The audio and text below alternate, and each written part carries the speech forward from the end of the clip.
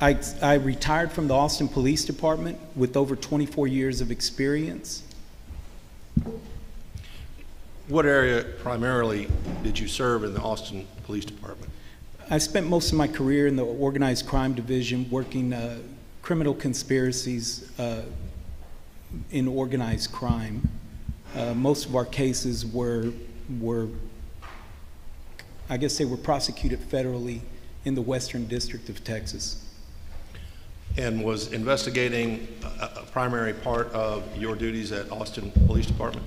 Yes, that was most of my duties.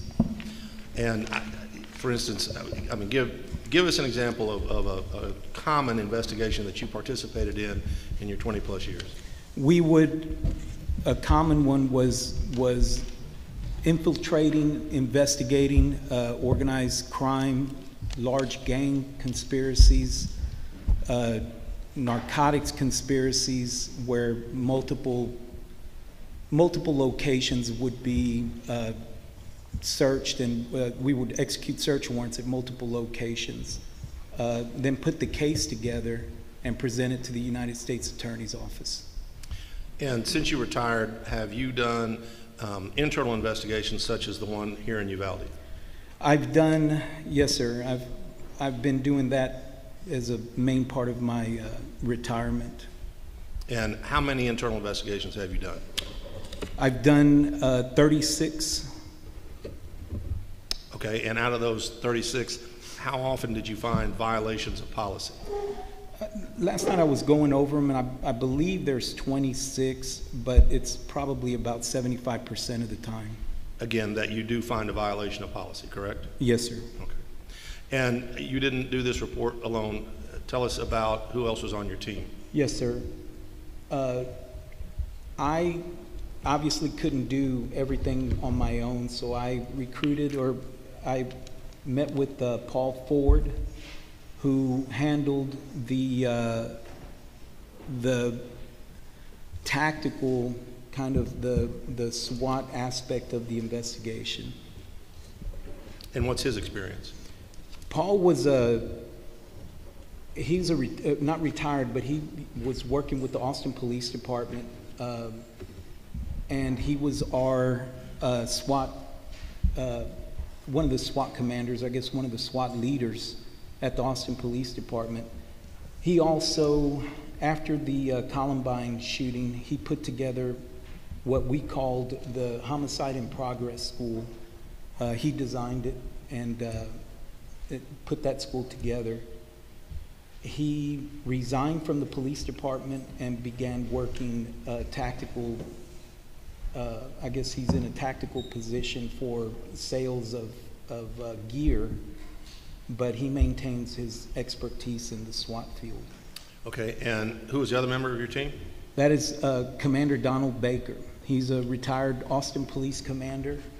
He was one of my supervisors in the organized crime division. He also oversaw at different times in his career different areas. He was in my area for about 2 or 3 years, but he was also over the internal affairs division of the Austin Police Department at one time. And back in July of 2022, you were hired to do this investigation, correct? Correct. And what were you tasked with? What were you asked to do in this investigation? When I was hired, I was asked to check and basically investigate every police officer, including 3 dispatchers, that had anything to do with the response to the Robb Elementary shooting. And what was your process? It was to trace their steps, trace their decisions, and determine whether they committed any violations of policy. So I presume that you started with the policies themselves, so you knew what you were looking for in terms of violations. Correct. Okay. And tell me what evidence you gathered. When I arrived here, the police department immediately handed me a disc that contained all of their body cams, any reports that were written. I got the car cameras. There were the dispatcher, the 911 call logs. I received everything that Uvalde, the city of Uvalde Police Department, had as evidence in this case. So, to your knowledge, did the city withhold any information from you? No, sir. Did the mayor ever approach you about your investigation? No, sir. Did anybody on council approach you about the investigation? No, sir. Pardon me. Did anyone else with the city approach you about the investigation? No, sir. Before you came to Uvalde, did you have any connection to Uvalde? No, sir. Did you know anybody here before you got here? I think many years ago, I came through here one time in search of a fugitive, but I don't remember if we even stopped in the city, sir. Okay. So you started in July of 2022. We're in March of 2024. Why did it take so long to get your report finalized? So I had a lot of difficulty in gathering all the evidence, gathering the information that I needed to complete a thorough examination of what these officers did. What were the problems? The district attorney did not allow me to receive a copy of information regarding this case from other sources of other agencies. So what other agencies were you eventually able to get information from? Department of Public Safety, the Border Patrol, and I believe the game wardens. So I was able to get information from them. And are you satisfied that you did finally get enough information that you do have a complete and thorough investigation? Yes. Did the Department of Justice report aid in that? Yes, they did. How so? I was able to corroborate the timeline that I had put together in this case with their timeline. And one of the things that was really important that I needed was an accurate timeline. Eventually I received a timeline from the district attorney that had over 5,000 entries. It would give you the exact time by the second, and it would give you the officer, like, for example, Sergeant Coronado body cam, but it had no investigative notes. So I had to start looking at every one of those 5,000 entries to try and determine what notes were missing. But eventually you were able to determine that, correct? Yes, sir. The United States Border Patrol was the reason, one of the main reasons that I was able to complete this. And so the standard on determining whether or not the police officers complied with the policy is what? Well, if they violated any policies, any SOPs, and also we look to see if they acted in good faith. And that's the standard, correct? That's a standard, yes, sir. Okay. So there were failures that day, correct? There were many failures, sir.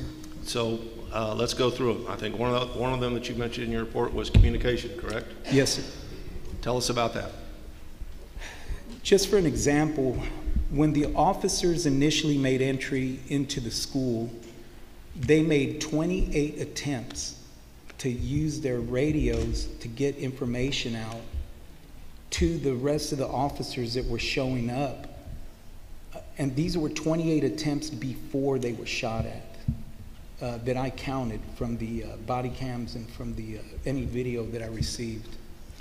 So did that failure of communication affect not only the officers on site, but the other agencies who were coming on site?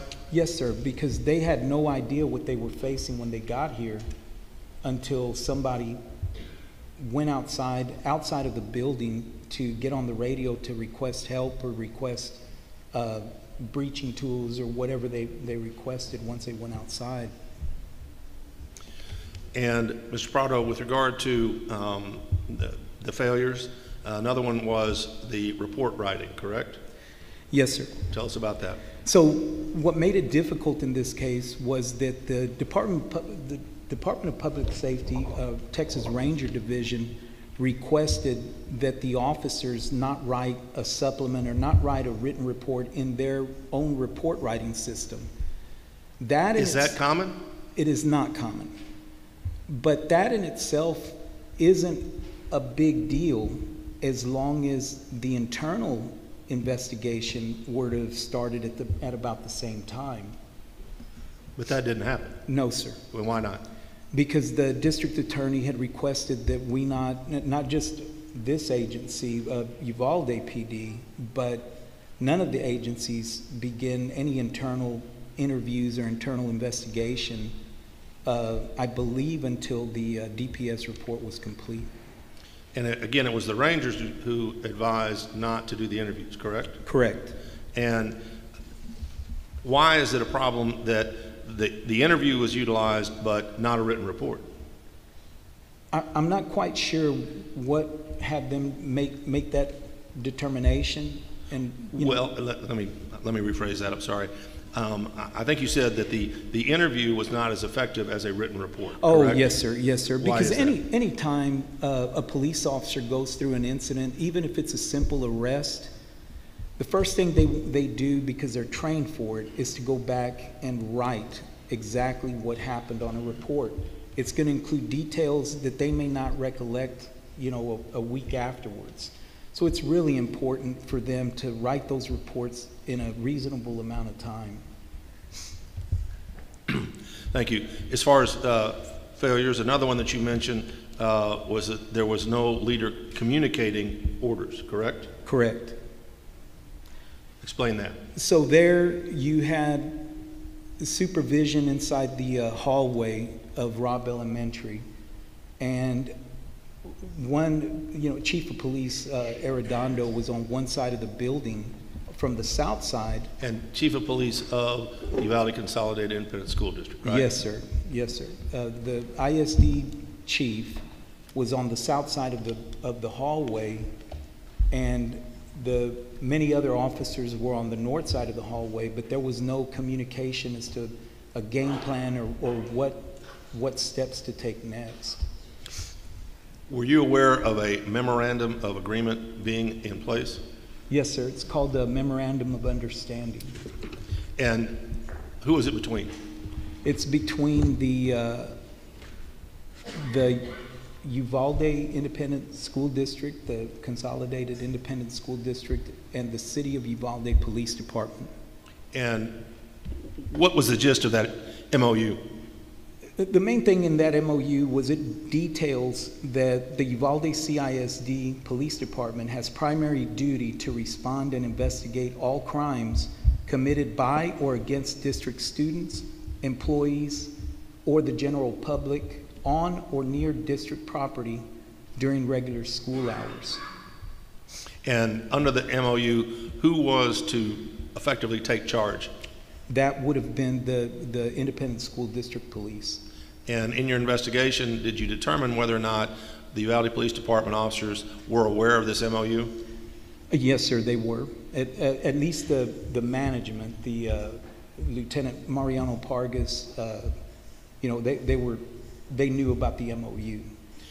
You already mentioned the problem with communication.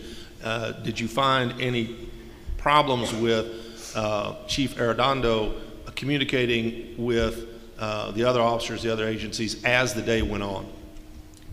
Yes, sir. I mean, there were problems all day long with communication, lack of it, and he would make phone calls, but the officers had no way of knowing what was being planned or what was being said. So there was another problem, another failure, the key situation? Yes, sir. Explain that to us. So in this case, there was a point in time where the officers were going to make entry They didn't have the rifle-rated shield at that point yet, but they were going to move forward after shots were fired at about 12:21. And they stopped because the BORTAC commander was not comfortable or confident that they could get in with enough time using a Halligan tool to breach the door. So they requested a key instead. And the Uvalde ISD officers did not have a key for that 4th grade building. So the only way to get in that room was either with a key or to breach it, correct? Yes, sir. So do you have any experience in breaching? Yes, sir. Tell us about that. So throughout my time in organized crime, we executed a lot of search warrants. Usually weekly or bi-weekly, we were running search warrants, and it was my duty most of the time to be the breacher. And breaching, it takes practice and a certain expertise in getting it right to avoid any delay at that door. In this case, the breachers normally are used to looking at the door and knowing exactly what it's going to take to open up.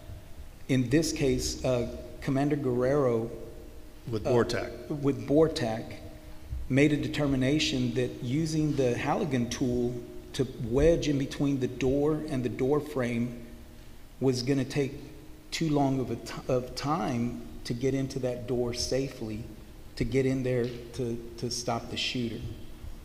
And so he's the one who made the call to stop Uvalde Police Department officers from breaching with the shields that they had, correct? Yes, but Uvalde Police at that point weren't the ones that were in front for that. There was already a line, and what's important to know is that at 11:55, Chief Arredondo with the ISD was on the phone with Constable Field, and Constable Field relayed to the rest of the officers on the north side of the hallway that they were gonna evacuate the rooms, I believe the rooms closest to 111 and 112, and then they were going to negotiate with the shooter. And that came from Chief Arredondo. Who was the IC or incident commander, correct? We determined that he was the incident commander in there, and that was the first time at 11:55 that any order that I know of, that any of the officers knew of, had been given by the IC. And that stopped some things.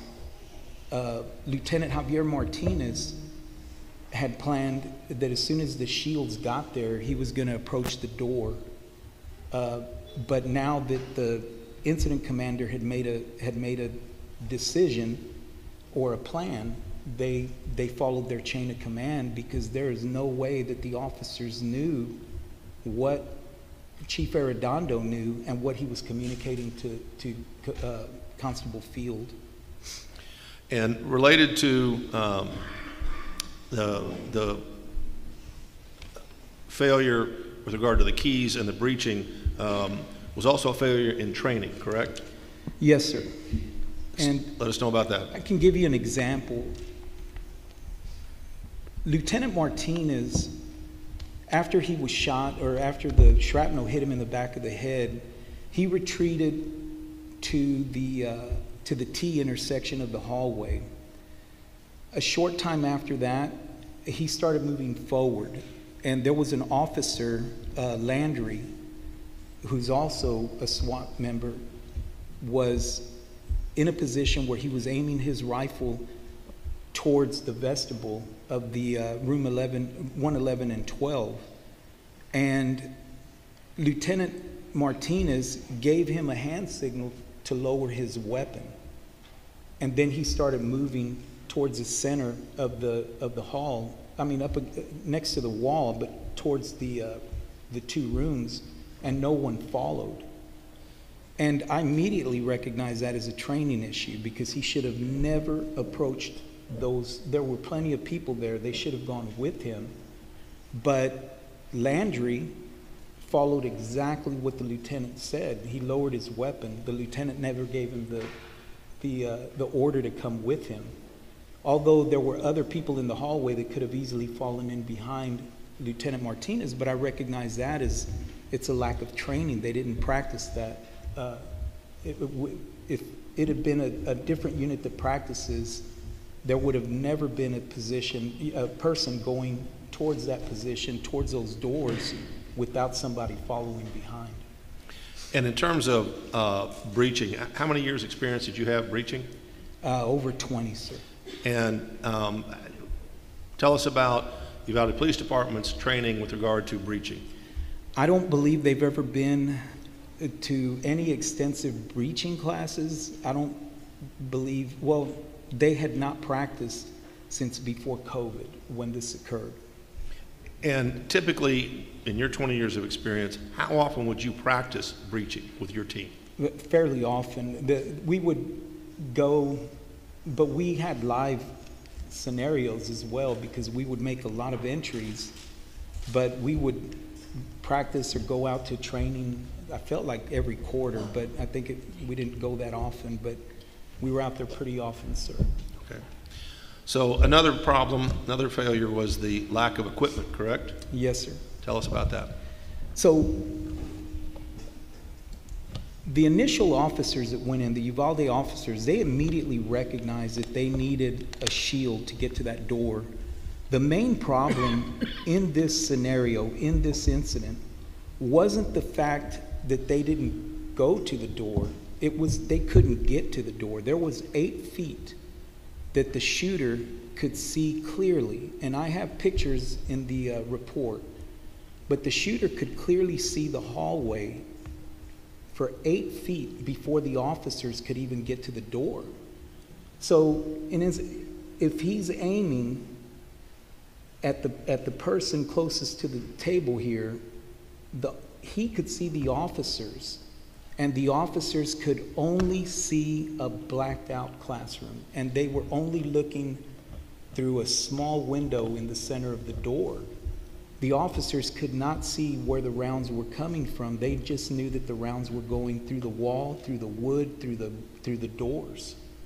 And they could not shoot into that room blindly. That would have been a serious violation. A violation of policy. And possibly even law, sir. So in terms of lack of equipment with UPD, what specifically did they not have that they needed? I believe if they would have had a ballistic shield, I believe that would have been enough to get them in that door at that time, or at least to the door. They wouldn't have known that the door was locked. They wouldn't have known that, because they had a reasonable belief that no matter what that door situation was, you had the school police there, and they would have had a way to get into that door. So with regard to the officers that you investigated, my understanding is you only included officers who are still employed by the city of Uvalde, correct? Correct. Because a few of them have left since May of 2022. Yes, sir. But you also investigated Lieutenant Pargas because he was acting chief that day, correct? Yes. So what type of policies did you find with regard to the training of Uvalde Police Department officers that were pertinent? You mean excuse me, Well, again, you looked at the policies. Right. Right. But some of the policies did not apply in this situation, so I'm just trying to figure out what you did look at. It was the active shooter training policy and the SWAT policies is what we looked at. So let's get to specifics. With regard to Lieutenant Javier Martinez, did you find that he violated any policy? No, sir. Let me get to that part in the back here.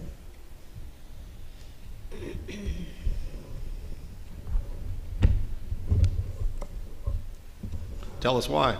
So there were no indications of wrongdoing in any of his actions. There was no evidence of serious acts of misconduct in direct violation of Uvalde Police Department's policies. that were found in his behavior in the response to the incident. Lieutenant Martinez was the highest ranking Uvalde police officer in the hallway and part of the contact team. Lieutenant Martinez accurately recognized that a rifle-rated shield was needed to get past the shooter's viewable zone, which was that 8 feet, so that he could reach and then begin to negotiate the door to room 111. Lieutenant Martinez couldn't even see room 112, but he could see room 111. And he was struck by fragments, and he recognized that the bullets were going right through the walls, right through the doors, right through whatever wood was in between. I found that Lieutenant Martinez made the right decision by not blindly shooting into the room, into the blacked out room. He had no line of sight. He had no target. Again, that would have been a violation of policy. And possibly law, yes, sir. Okay. Sergeant Eduardo Canales, did you find that he violated policy? No, sir. And all of the officers, Lieutenant Martinez, his actions I found were in good faith. Staff Sergeant Eduardo Canales, there was no indications of any wrongdoing in his actions. There was no evidence of serious acts of misconduct in direct violation of Uvalde Police Department policies that were found with his behavior in response to the incident. Staff Sergeant Canales was the second person on the contact team and also received injuries to his ear. He showed unmeasurable strength and focus in his duties because he didn't say anything about it, but he had a child in the classroom that I believe was next to 111 or 2 from 111. He had a child in one of those classrooms. And he maintained his level-headed thinking. He recognized what was needed. He made the right phone calls to the U.S. Marshals to bring a rifle-rated shield. I found that even though he'd been shot at and hit in the ear, that his actions were all in good faith, sir. With regard to Sergeant Donald Page, did you find that he violated policy?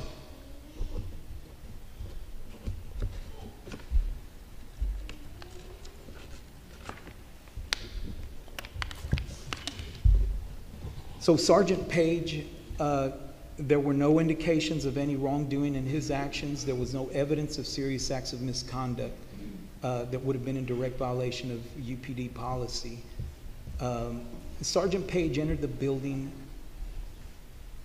from the south side of the building, and without his rifle-rated vest, he went directly to the shooter's location and arrived on the south side of the vestibule, closest to the door to 111, but no view of 111. He could only have a partial view of 112.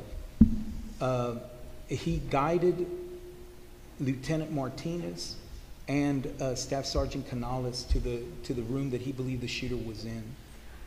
Sergeant Page was standing in an area where a round, at least one round, went right through the wall, and had he not moved, the bullet would have struck him in the torso because he saw the round come through. He was eventually relieved by an officer carrying a rifle and went outside and contacted Ranger Kendall, who arrived, and I believe Sergeant Page had told him that they needed more rifles because most of the officers that made entry had pistols. When Lieutenant Kendall got there, he just asked what kind of weapon they needed, and I believe he handed Sergeant Page his AR-15 and began immediately making calls to DPS or to whoever to get assets out to the scene. Did Sergeant Page assist in evacuating children from the classrooms? Yes, sir. Sergeant Page was also one of the first ones to discover children. And what had happened was Sergeant Coronado, who was also on the south side of the building, noticed that there were bullet holes through a window in I believe it was the corner room, which would have been 102. And Page was going back inside, and Sergeant Coronado asked him to take a look inside that first classroom because there were bullet holes in the window. Page and I believe a deputy sheriff opened the door, and Page saw a teacher pop up with children. And Page came running outside to get them out through the window, and that's when a majority of the evacuations had started. And so, did you find that Detective Page acted in good faith?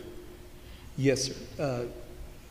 Sergeant Page, all of his actions we found were in good faith. With regard to Detective Lewis Landry, did you find that he violated policy?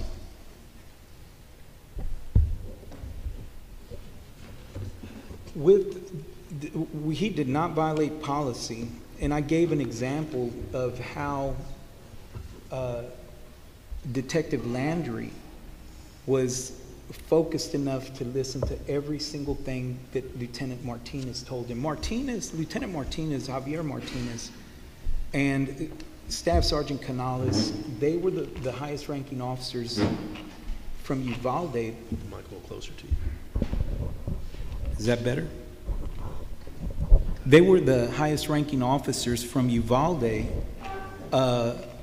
inside that hallway. And Landry, so Lieutenant Javier Martinez was the prior SWAT commander. Staff Sergeant Canales was the current SWAT commander, and Landry, I believe, was the backup commander for SWAT. And he followed his orders to the T, even when Lieutenant Martinez told him to lower his weapon, but didn't give him the signal to go with him.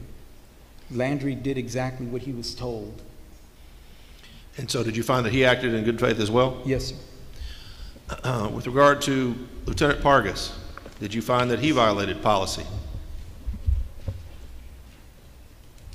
So I separated the report into 10 different sections, and Lieutenant Pargas was placed on the section for command staff.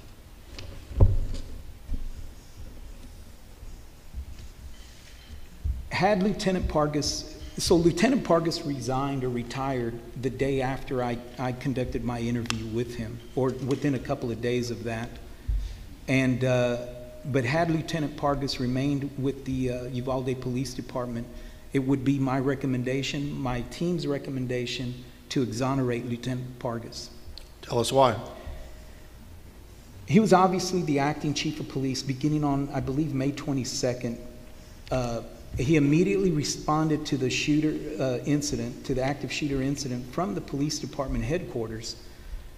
As the acting chief of police, Pargas was responsible for overseeing the city of Uvalde's response to the employees and equipment, for the employees and equipment to assist the Uvalde Independent School District.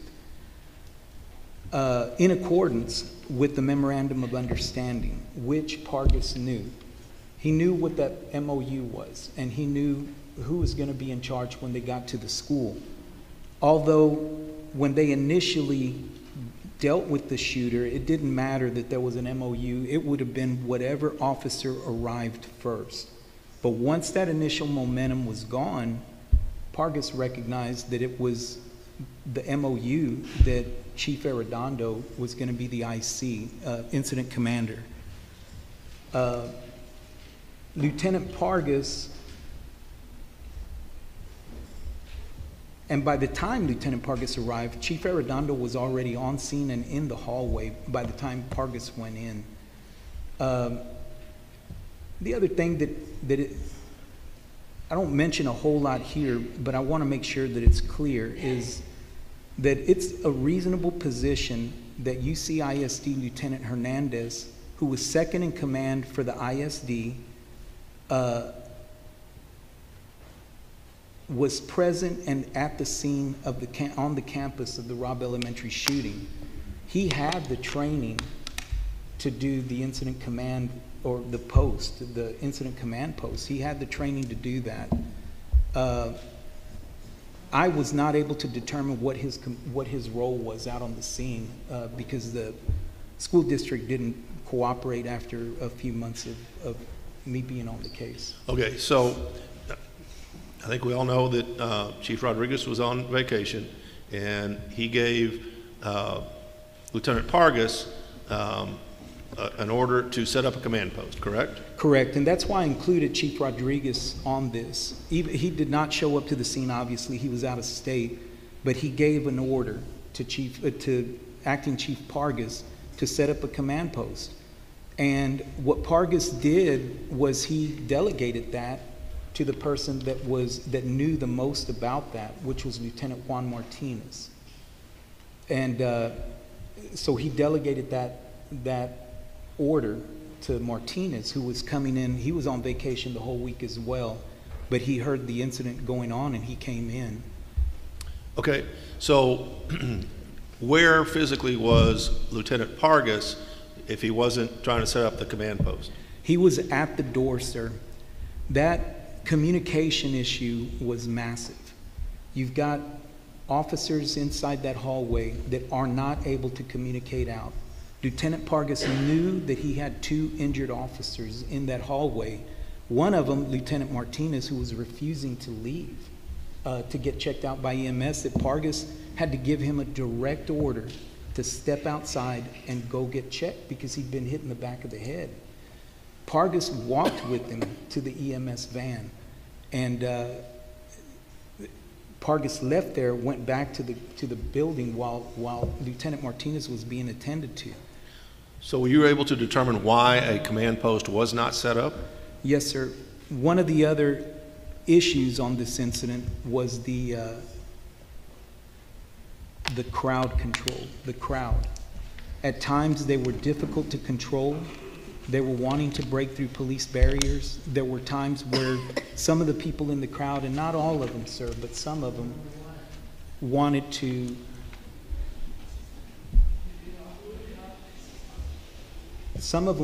to get to an ambulance even that was there. And the officers that were trying to get the ones that were trying to get set up with the command post were having issues with the crowd control because they had to make sure that nobody else in the crowd was injured. Was Lieutenant Pargas part of that? He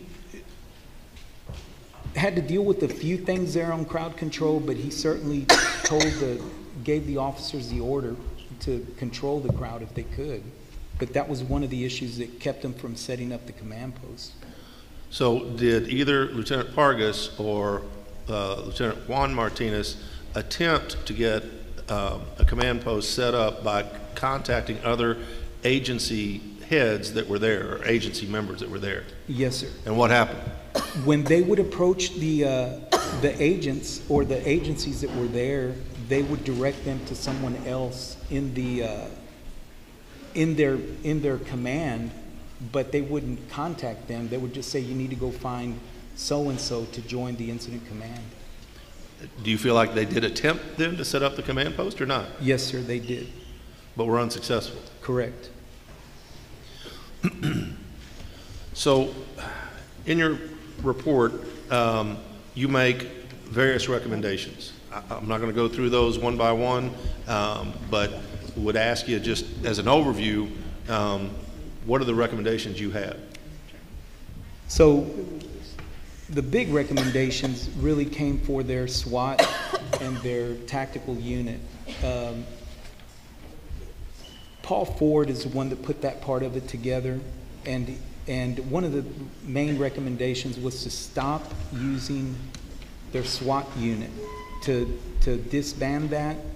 They didn't have the equipment, they didn't have the training to continue as a SWAT team. And it was recommended also that they join a regional SWAT team to get the experience so that they could come back to Uvalde and set up their own SWAT team once they had enough experienced members. So, are you aware of any other solution that's been identified by anyone that would have allowed law enforcement to gain access to the classroom at Robb without field-rated shields? No, sir, but I'd like to comment about that. 2 months prior to this incident occurring, there was a class for active shooter that was put on.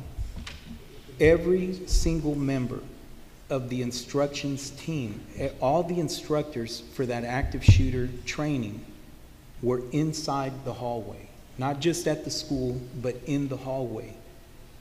So you had your training, your trainers for this active shooter scene in the hallway with them.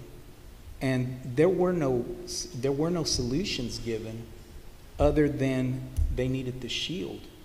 I believe there were no solutions given because there weren't any solutions for this. Other than the rifle-rated shield? The rifle-rated shield or a shield. A shield would have been better than nothing at all. Okay, but wasn't there a point where they did have shields and the BORTAC commander stopped them?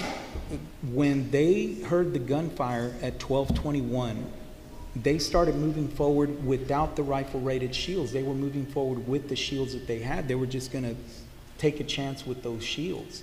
But that's when they realized, hey, we're not going to be able to get in there that quick with these, with using the Halligan tool. So they stopped the line to get the key. So with regard to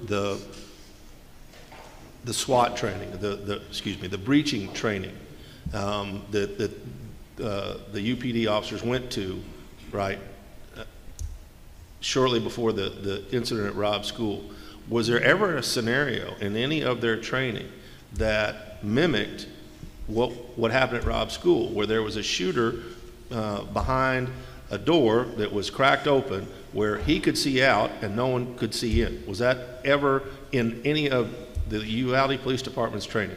No, sir. Commander Baker went over this training very closely, and there was never a scenario that they put on that covered this exact issue that was happening there at Robb. They were being shot at from 8 feet away from their door. You know, you hear a lot about the fatal funnel, but that fatal funnel, they come into the doorway, which is usually the fatal funnel. The Donald Page had no doubt in his mind that the shooter had set up and started camping, which is a common term. I didn't know it, but it was a common term used for gamers when the person with the weapon gets on one side of the room and waits for the people coming in through the door to shoot them. And that's what he believed was going on. And based on where the shooter was found, that may be accurate. So do you have any recommendations in terms of going forward for school safety? I have a few. One of the things is any reasonable person would think that the ISD officers would have a key to any place inside any school. I would even recommend that here in Uvalde, every officer have access to the classrooms. Uvalde Police Department. Correct, sir. And Uvalde officers, because they're also, according to the MOU, they're in charge of covering the area at night. What happens if there's a burglar that goes into one of the school, buildings? They would have to gain entry into the school if the ISD was not working. And one of the other things that I thought of, and I would look at it very closely, but I would consider requesting the ISD to adopt a policy that does not allow any children to be taught in a classroom that cannot be secured. I have a theory on what happened with the door based on Agent Guerrero's statement. That door had a latch that when you turn the knob, the latch goes into the door. And the teacher would disengage, it would get stuck inside that door because of paint. the teacher would disengage that latch by hitting it with the back of his hand. And there's no doubt that door was closed, possibly unlocked, or the latch was stuck in the door. In other words, if it gets stuck in there, you could actually pull the door open without ever having to turn the handle, because the latch is stuck inside the door. And it was an issue that had been brought up. But you teach the children to train them to get in a corner and hide in the darkness, but that's with the design that the door is locked. And secured. And secured, yes, sir. In this case, one of the theories that I have about what happened to that door is with the 223 rounds hitting the door, it may have had the same effect as the teacher hitting it with the back of his hand to cause it to disengage from the door and go into the door frame. Mr. Prado, any other recommendations? Not at this time, sir. Thank you.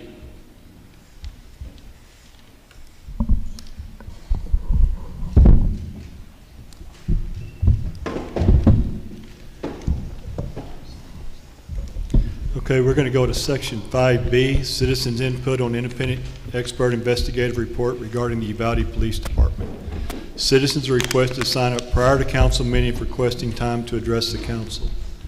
We're going to open this up right now. We're going to extend the time to 1 hour. We're also going to allow from 3 minutes up to 5 minutes for everybody to speak. We'd like everybody that is signed up to have the opportunity to speak. There won't be any interaction with the council. We've heard this report, the council and I, for the first time tonight. We have not seen the report, so there will not be any comments from the council tonight. But we'd like to hear from as many of y'all as possible tonight. So I'm going to start going down the list. Ms. Rubio.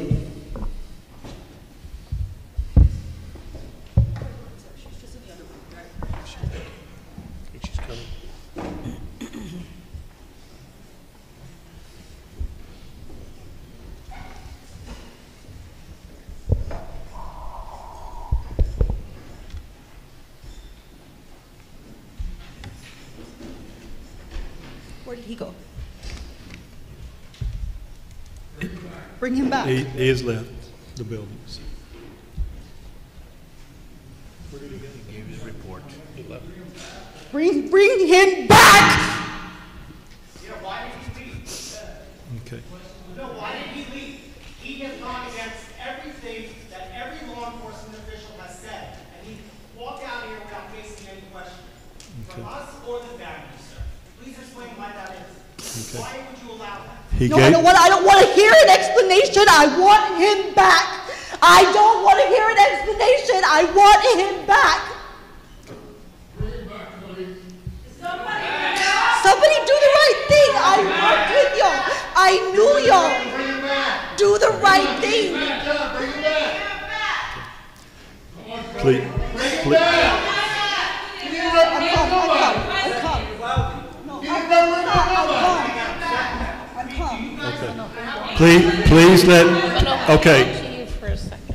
Please let Ms. Rubio speak. Please do what's right. Not what is right for city government, not what is right for what your lawyers are telling you, what's right for the people that you serve, the people that elected you. Do what is right.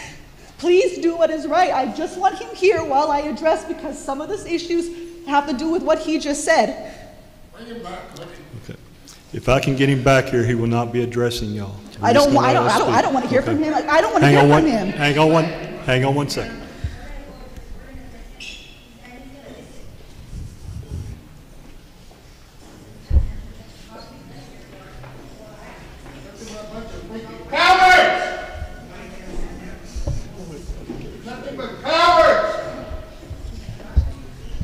Okay, let Ms. Rubio speak. Please sit. They went to go get him, Ms. Rubio. He will not be commenting, but he will hear your concerns. He doesn't have much to say.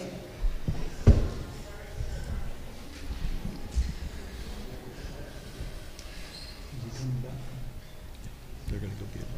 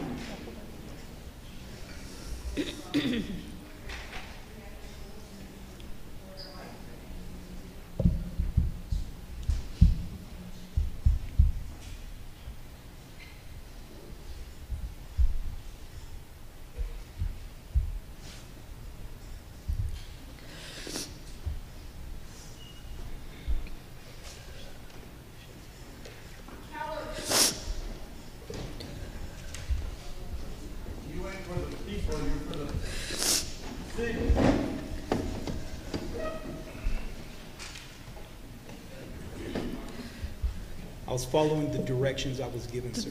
You said they said he wasn't commenting. How dare you? How dare you? You were paid by them, and you just came out and, what was that, a deposition? You said that he was waiting to shoot them like the video games? Of course. That's why they line up, is it not? So that the first one can take it and the others can take this person down?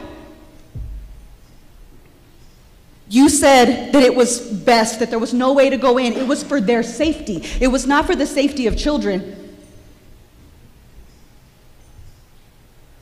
How dare you? And you want the DA to give you a report for what? You have like zero reading comprehension.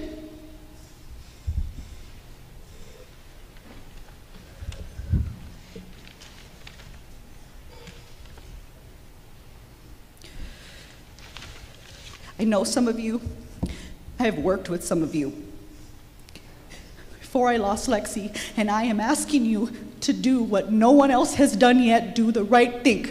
It is not about a recommendation, it's about doing the right thing.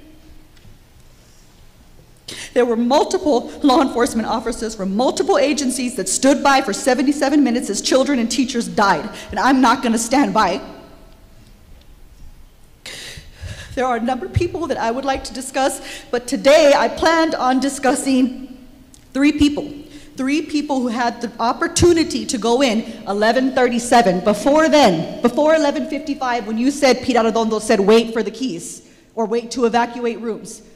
3 officers went towards gunfire. They knew what to do. They did that in the beginning. They went toward the gunfire, and then they retreated. Canales and Landry and Javi Martinez at the time were members of the department's SWAT team. They had active shooter training, and they knew what to do.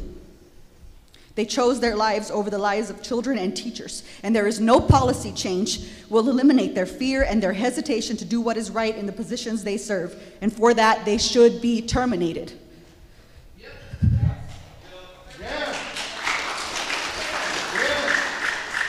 And if Lieutenant Javi Martinez cannot get a few people to follow him, how is he helping lead a whole department? I want you to think about the people that you love most in this world, your children, a spouse, a parent. You think about them huddled together in a dark room with a deranged person with an AR-15. Somebody calls 911. Help is on the way. Are these the people that you want responding to your loved ones? Guaranteed it's not. There's no respectful law enforcement. Well, your children be different. We keep getting kicked while we're already down. It's just blow after blow, and all I heard today was it's the school's fault. It was some of the training instructors. Well, it's because y'all don't serve them, so you're fine saying it's their fault. What you're not fine saying is that it's y'all's fault. Do what's right, terminate them. Change policy. There are people in this department that can benefit from a policy change. They will learn, they will be better, and they will be able to serve. Even some of the ones there, I get it. They were a patrol officer that was there for a year, 2 years, is not going to take command of a situation like this if his higher ups are not. Train them, but these people, they have been serving for years. Nothing's going to change. There's no training, there is no policy that is going to make them put someone else above their own safety. Please do what is right. Please do what's right. Think about your loved ones. Think about them. These people should not be serving.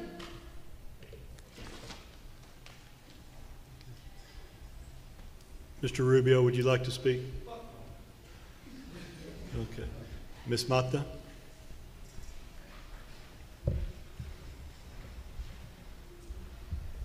You sat here and you said that you're doing what they told you to do.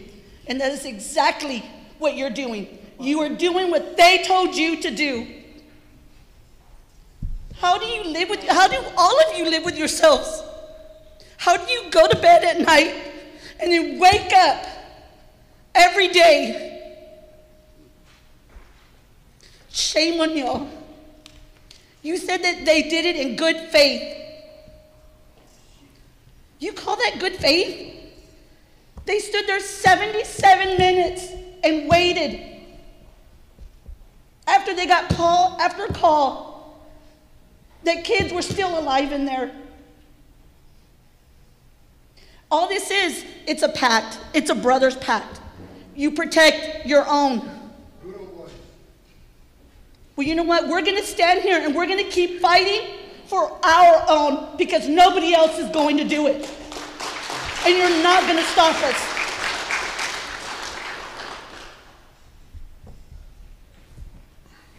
Mr. Cross?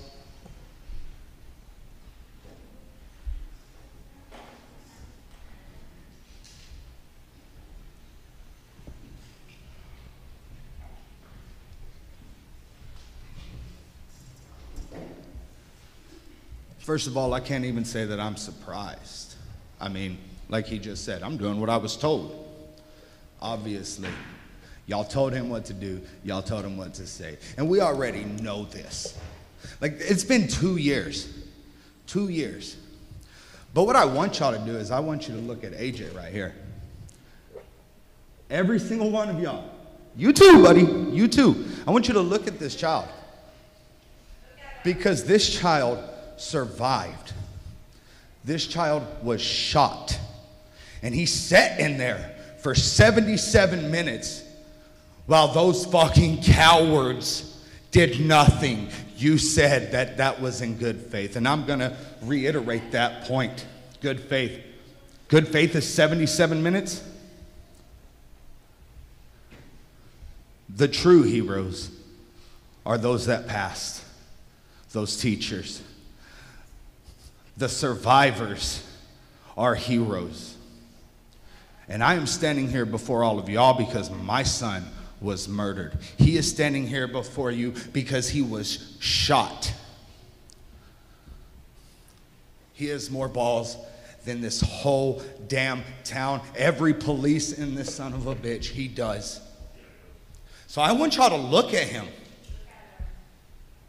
Look at him.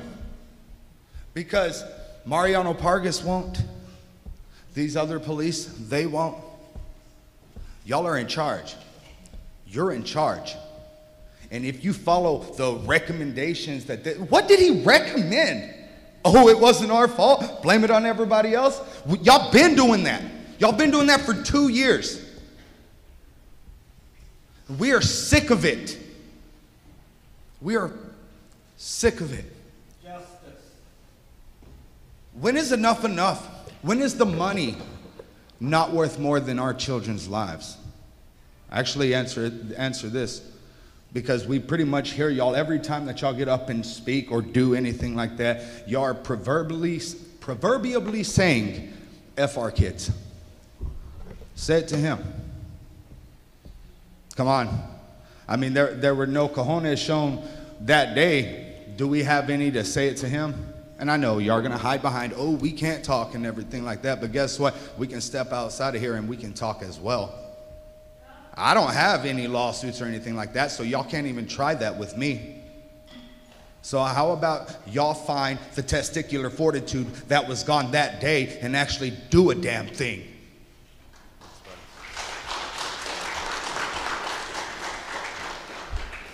Mrs. Ariola?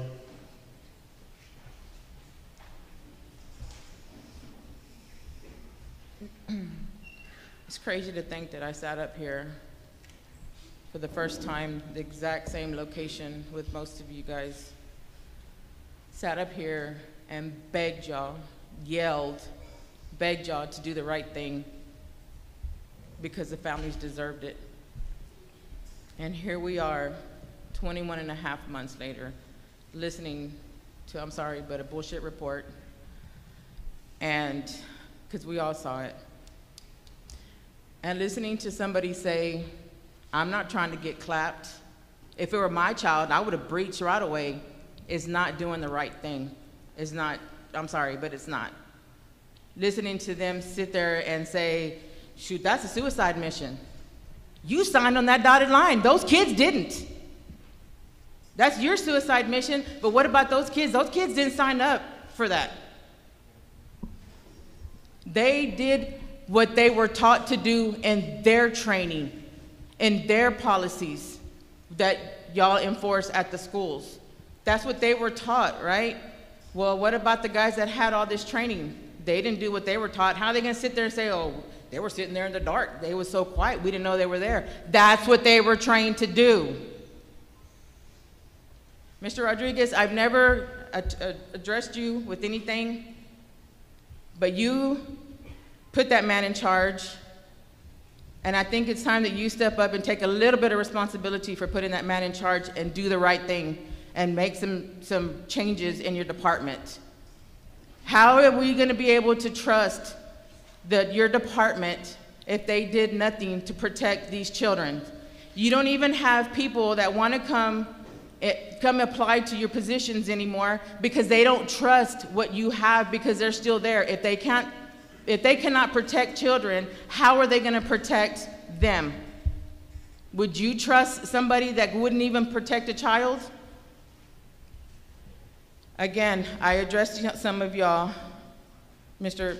Smith, you weren't here at that time. But I'm asking y'all again, do the right thing. These children, the teachers, and these families deserve better.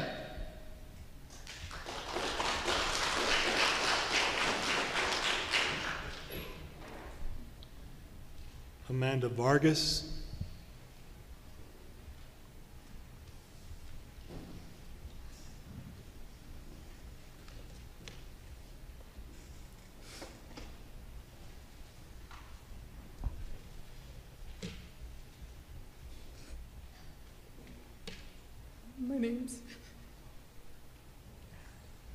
My name's Amanda Vargas, and I was born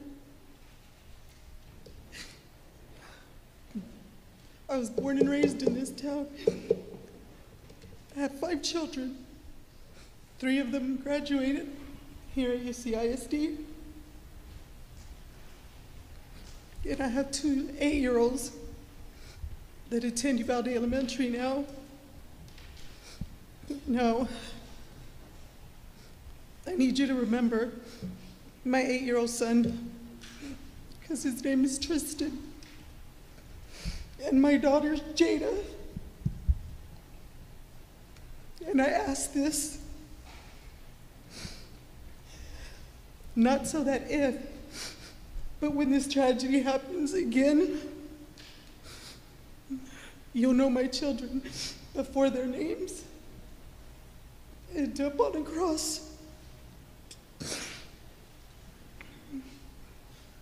And y'all are sending thoughts and prayers my way the way we did with these 21 families. You know, they keep reminding everyone that the shooter, that he killed 19 children and 2 teachers. And the fact of the matter is, he did. This evil individual, he did. But a lot of them were left for dead by some of our law enforcement. And I knew in my heart, and I know that charges won't be brought against those who failed us that day. And I know that. In my heart, I know that. And I just want y'all to know, just please know, that I worry every day that I leave my little ones at school. and I pray and I wait. I wait for 3:30. For 3:30. I wait for that bell to ring. Because I know that some of them who failed still hold a seat. They still hold a seat in my community. They're still gonna be there.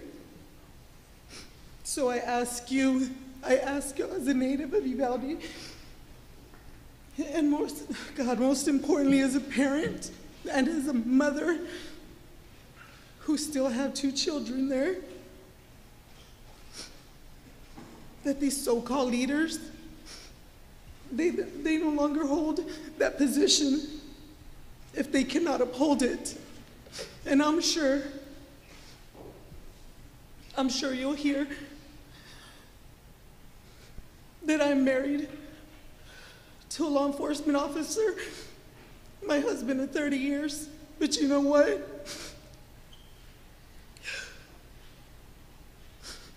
You shouldn't take an oath if you can't honor it.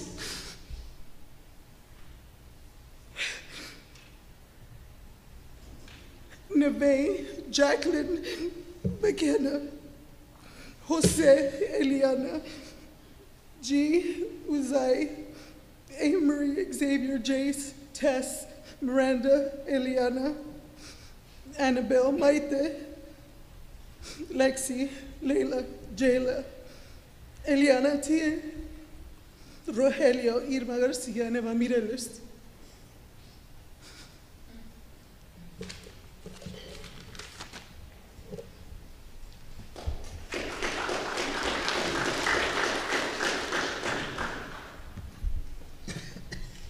Ruben Zamora.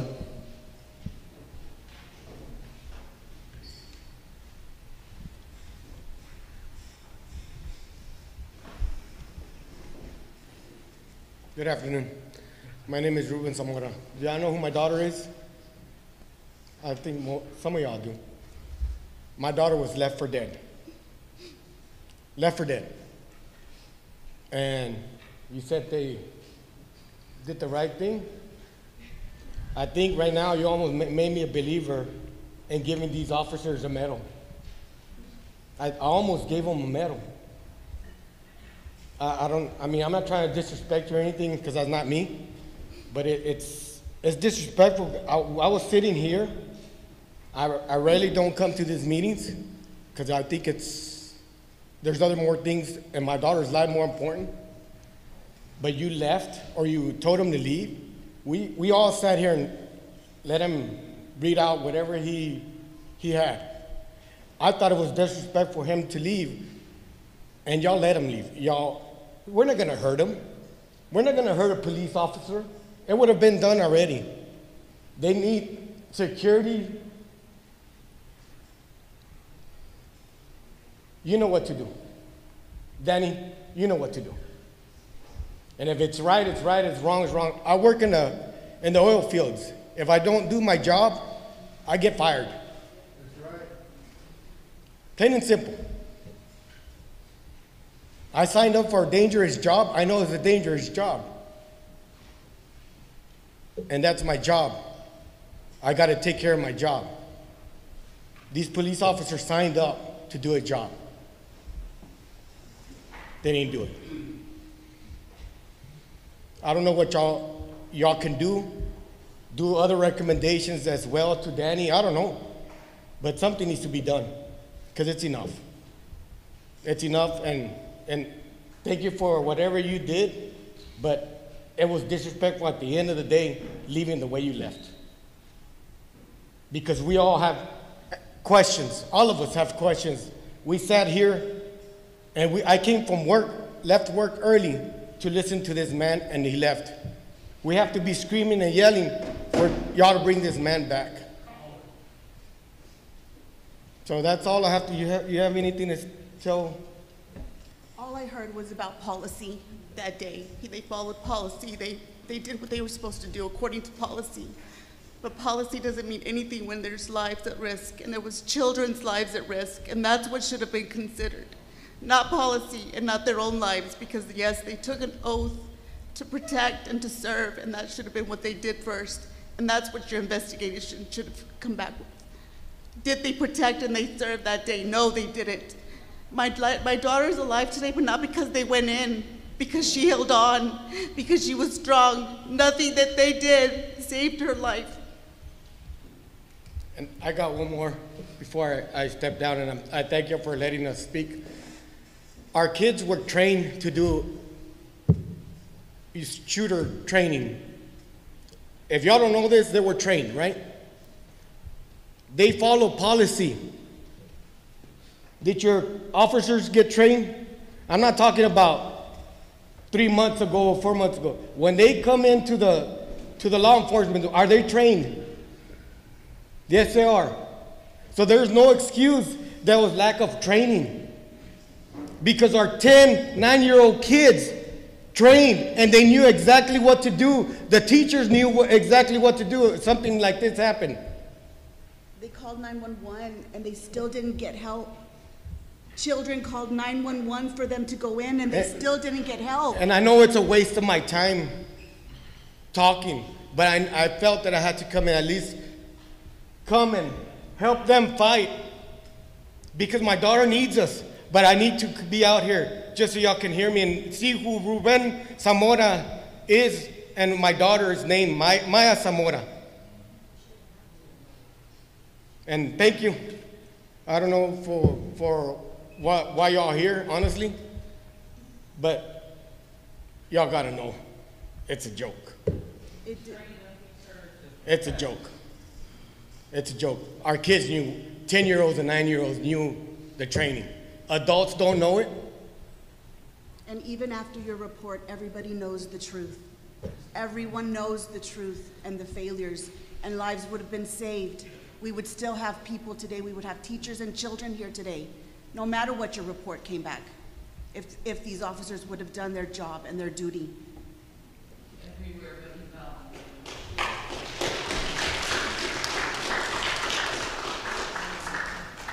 Laura Garza.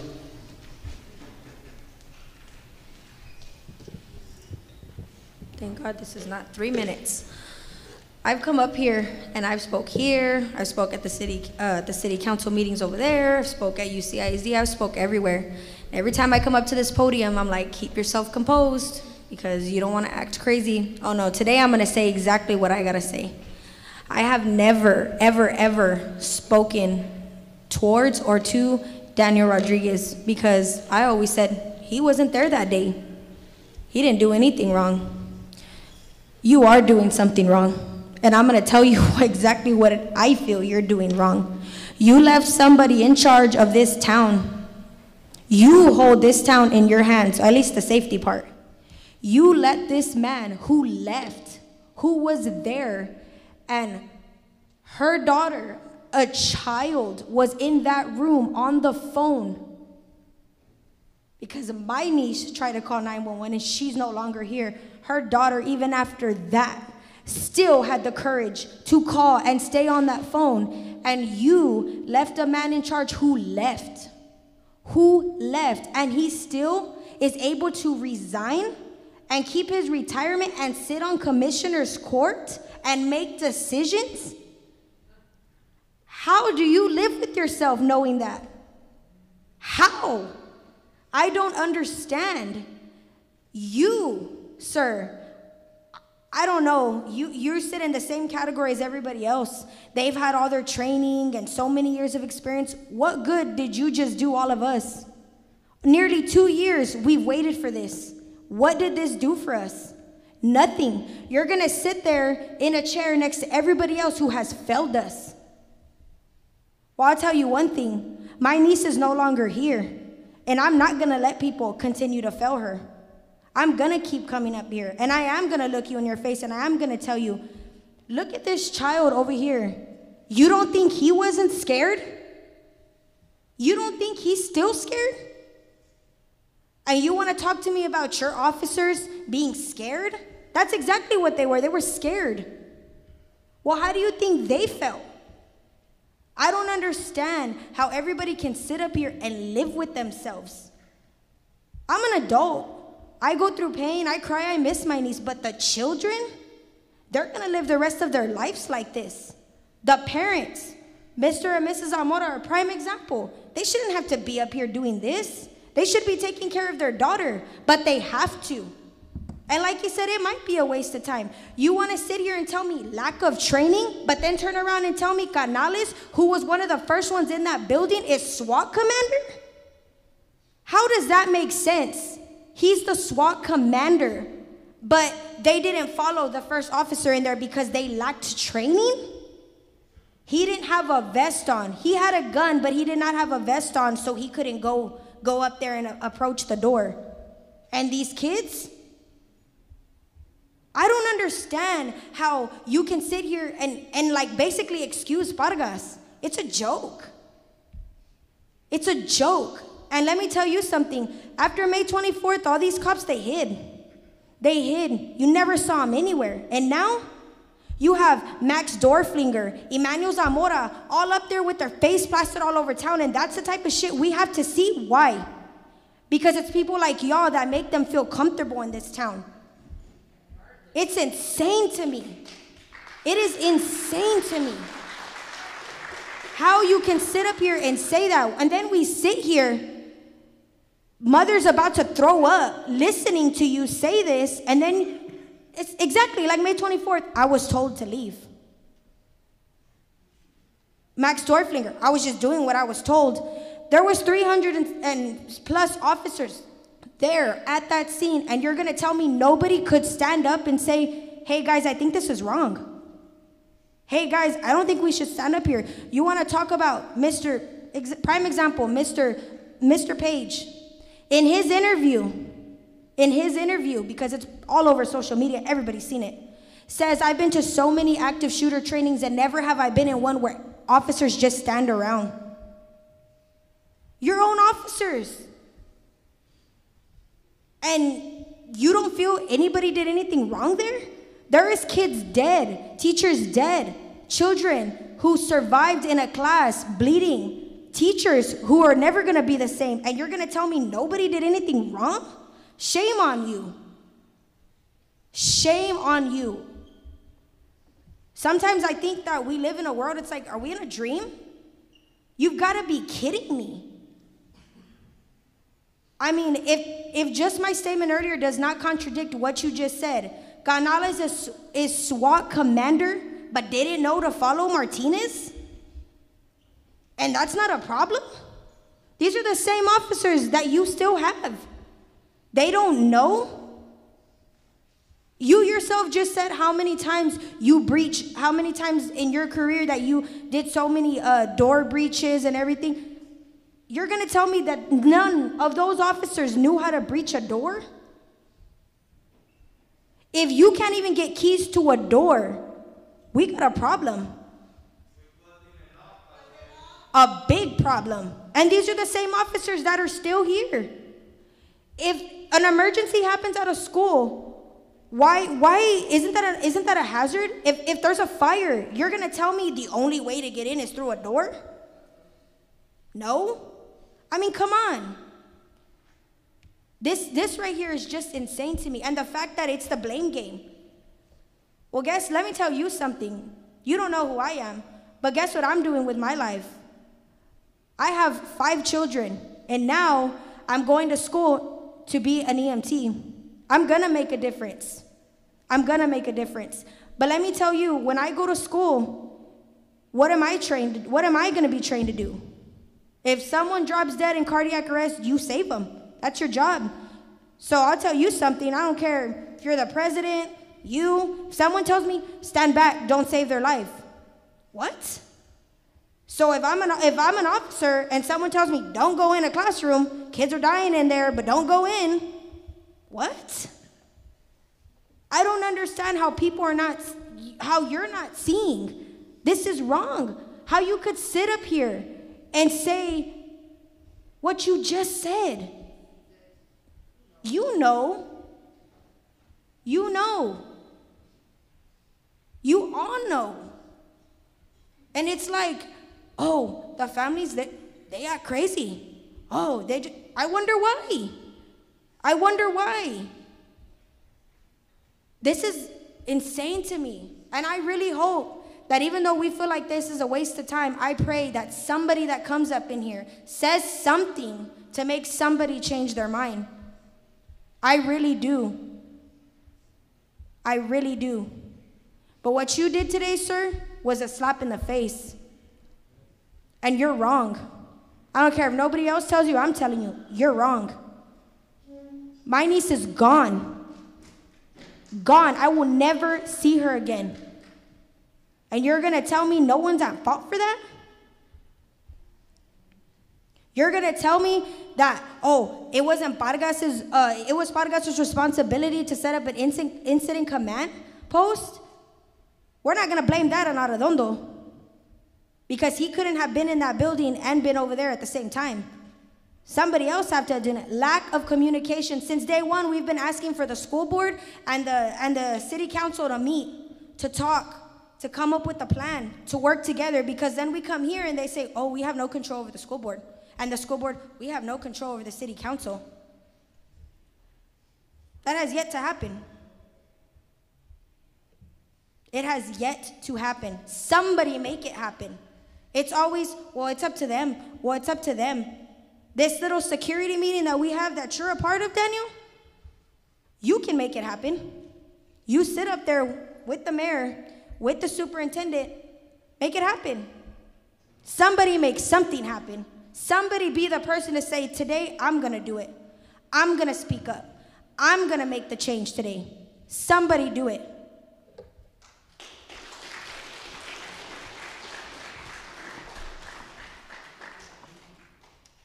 This is her voice. Love you, Sissy. Bye. It's my birthday today. Love you.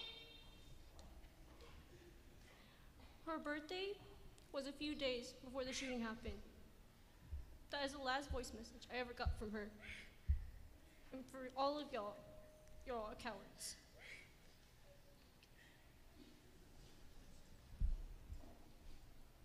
Ms. Martinez?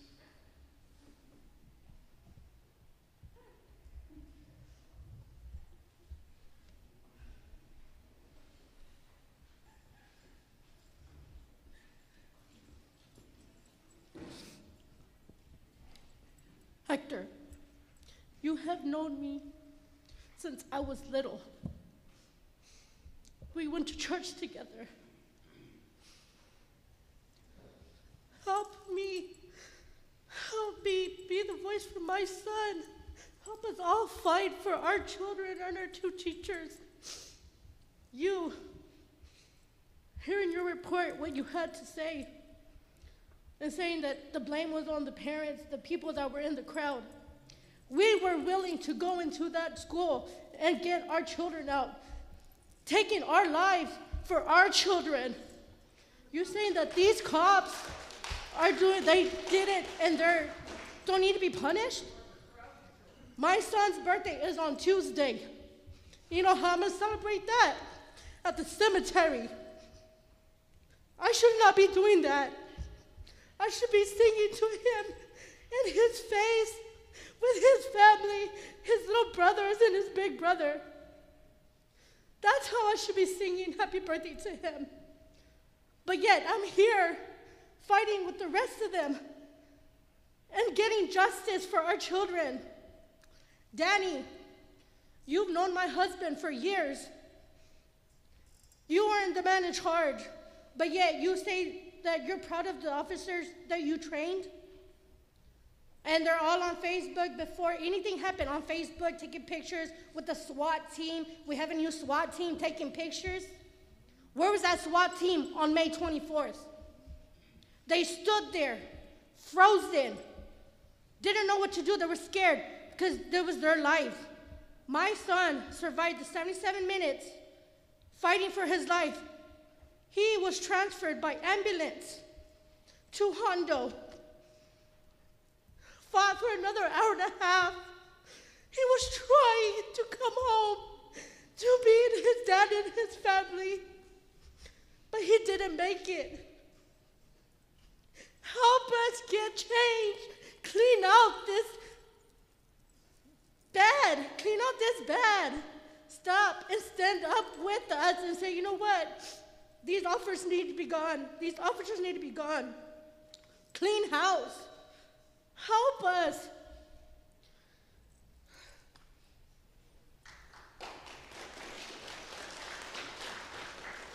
Mr. Prado, all them breaches that you had, how many times did you have to be told to go in? Let's let that one sink in.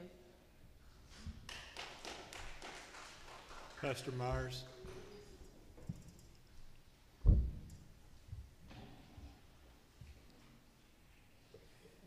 That outbreak that you saw a few minutes ago,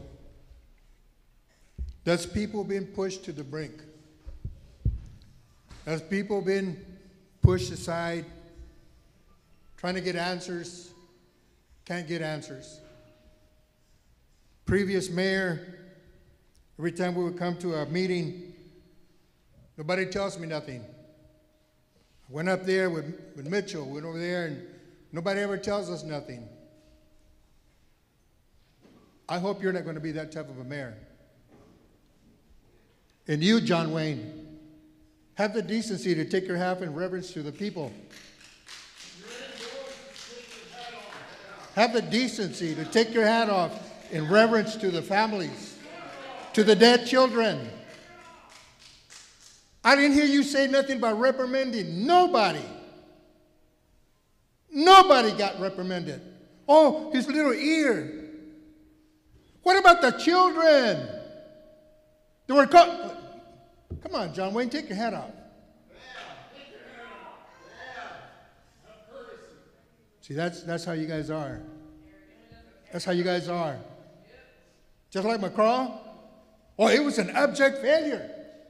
If this department had anything to do wrong that they failed, I'll step down. Freaking liar. Why doesn't he step down? I hope that comes out on the news and he sees it. And then the governor shows up here, and is all his words of wisdom. He said, it could have been worse. It could have been worse. I've heard him say that several times on the news. With just one. That's more than enough. 19 children and 2 teachers. This lady right here, Emmy, she just posted the other day, 25 hours I can't sleep for PTSD. It was wrongly and falsely accused. She's trying to sell stuff to put food on her table to pay her bills, and the public school just kicked her out. And you didn't recommend nobody to get reprimanded, turn in your badge. The meeting that we had there at the college, Mr. Moss, I have a lot of respect for him. He said, if it would have been me, I would have turned in my badge and left the state. These idiots are running for office with a big old smile on their posters.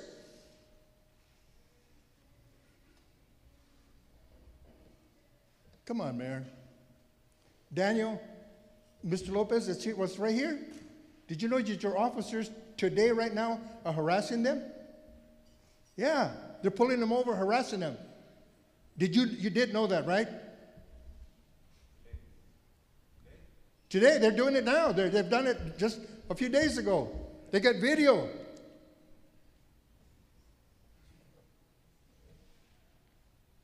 Somebody, Mr. Mayor, somebody has to speak up. Somebody has to do the right thing.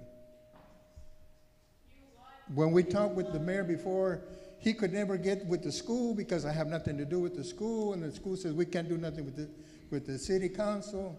Somebody, please do something. Thank you.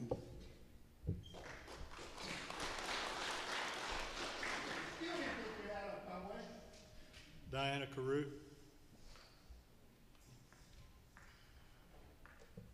Diana Olvedo Carew. I find it interesting that Mr. Prado, the very first part of his report, or from the questions that the attorney asked, indicated that out of all of the investigations that he's done, 75% of those he has found that there has been a problem. I'm very surprised that in Uvalde, our department fell in the 25% with no problems. It's very interesting. It's easy, I believe, to look at the policy that's in your books, to look at the statutes of the state of Texas in regards to police officers. It's easy to take those documents and find no fault. Because what I find in most of our laws is there's loopholes, an easy way to get around the things that we don't want to deal with. These parents have been waiting, this community has been waiting for 2 years now, almost 2 years, for resolution. And from everything that's been heard today, we're no nearer doing that than we were May 24th of 2022. I myself find it very difficult when Mr. Prado says that the reason an incident command post couldn't be established was because of crowd control. Parents trying to go in to save their own children and others when our police officers wouldn't. If I was that parent at that school on that day, I would be more than offended. Mr. Prado, I know you were hired, contracted to provide a service. You used the information and the tools available to you to put that report together. And realistically, at the end of the day, Mr. Prado's report is not the problem. The problem is our city allowing police officers to stay in their jobs when we all know that several of them should be terminated, others should be reprimanded, and whatever other course of action is available to the city as their employer to address these problems. And really, what the parents are asking for is do what's right. Maybe the rules say there's not a problem, but in the ethical and moral economy that we're all supposed to live by, do what's right.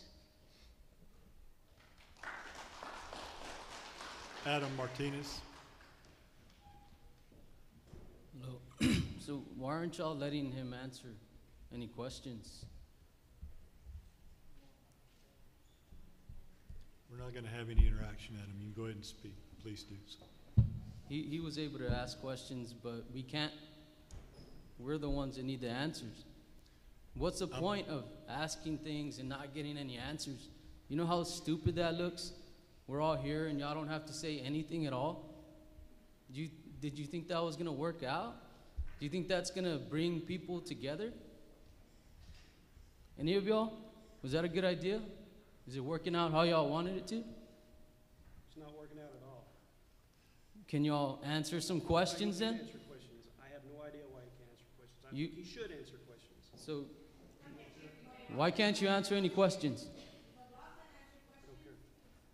Why can't he answer any questions?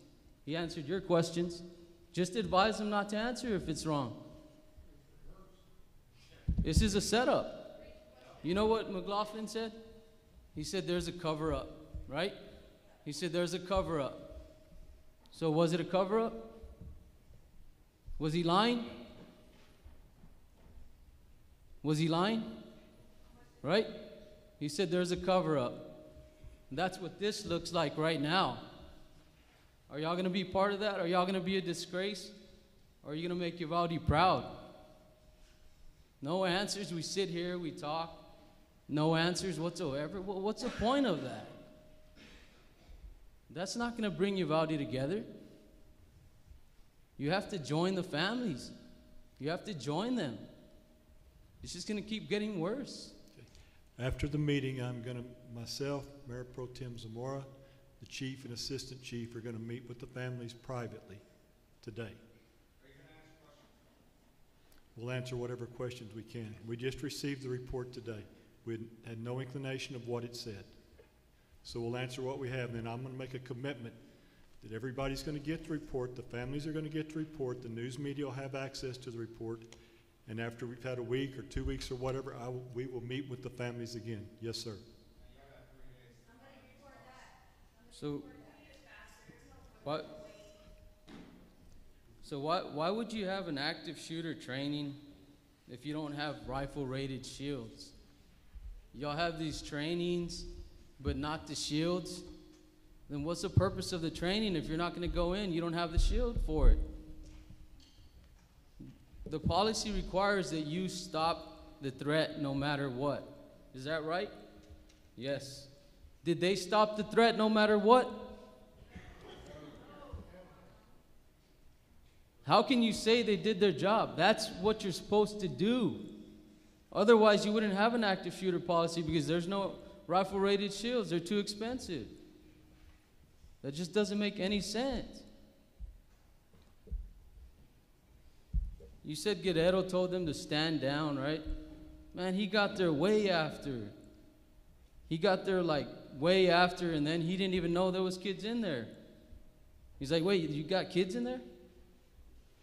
That's not right, man. They had the opportunity to go in. And then Canales goes and says, oh, we got to go in there. He just keeps shooting. He was the SWAT commander. He says, we got to go in there. He just keeps shooting. Everybody heard that. So did he do the right thing? I mean, he said, we got to go in there. What did they do? They froze. They were scared. Did you see that part where he said, we got to go in there? Of course you did, right? And what about the body cam footage from the DPS? Have you seen that? Y'all need to answer if there was a cover-up. Don McLaughlin said there was a cover-up. We need to find out if there really was a cover-up. He said that. He said that for a reason, too. We need to find out. Because we're not going to come together if y'all keep on going on with the cover-up.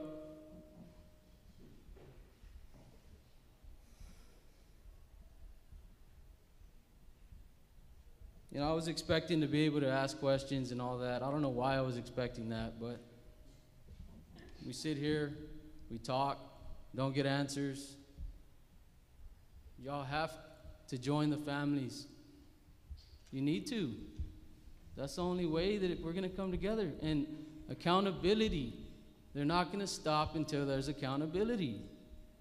You're not going to change our minds. You're not going to change the world's mind just because this guy comes out and says, oh, they did a good job. We all know they didn't do their job. You have to be accountable. That's what we teach our kids. That's what we have to do. You do that, Uvalde's going to come together. You don't do that, we're not going to come together. We're going to be divided.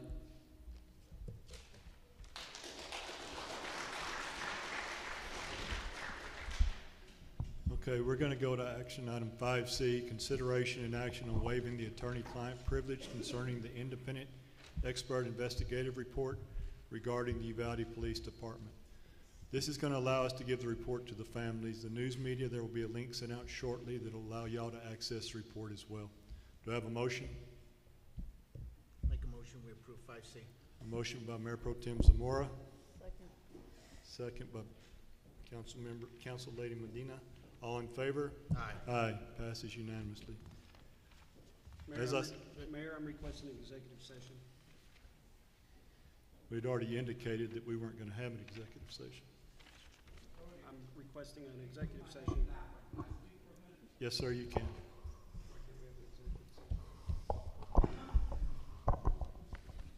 Okay, I'm the grandfather of Layla Salazar, right? You guys paid somebody to do the investigation. So in other words, this guy that did the investigation is saying that the investigation that the DOJ did was wrong.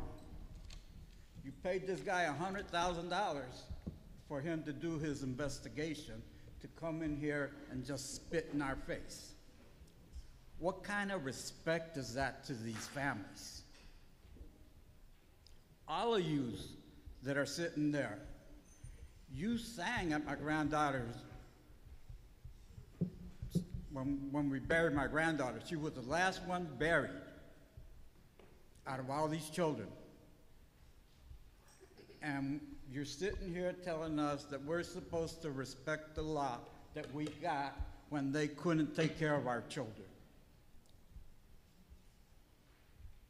How come nobody can say anything about that? That they could not do their job and protect their children, but still the city lets them run again. Nolasco should have been fired. Mariano should have been fired. He shouldn't even be on the city council. But Mitchell protects them. And he won't listen. He says that.